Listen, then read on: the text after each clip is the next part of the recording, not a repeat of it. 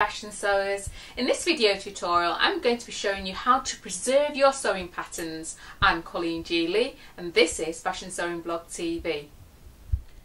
To preserve your sewing patterns, the first thing you need to do is to iron these creases out. So using a warm iron, take your sewing pattern to your ironing board and then just lightly press out all the creases. You want to make sure your pattern is flat so there's no creases in there whatsoever. And on the other side. And then it's ready for the next stage. The next thing to do is to purchase some inexpensive fusible interfacing. Place it right side up so the shiny or the glue side is on the wrong side of your sewing pattern. Place it in position and then pin all the way around, and then once you've done that, the next stage will be to cut.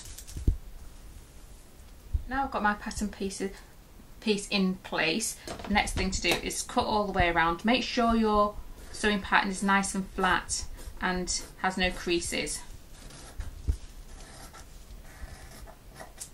Now that my interfacing is cut and it's now matching my sewing pattern, place it on the ironing board.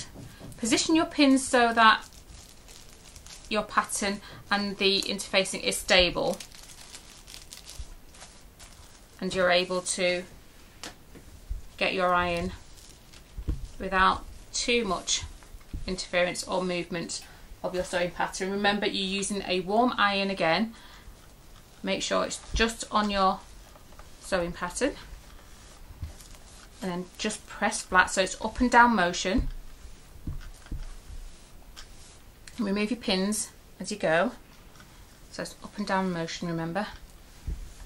Because you want to make sure your pattern is nice and flat. Can you see how I'm keeping it nice and flat? And it's up and down.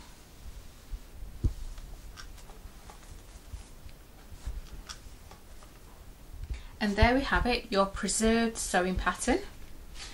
And it's nice and firm. And if I can just compare it to one that hasn't, it's a bit more noisier, but the fact that you can actually, I mean, as you would surely know, it's tissue and it easily tears, and you won't necessarily get that with your pattern, and it stays in position and shape a lot longer than it would do without interfacing to preserve it.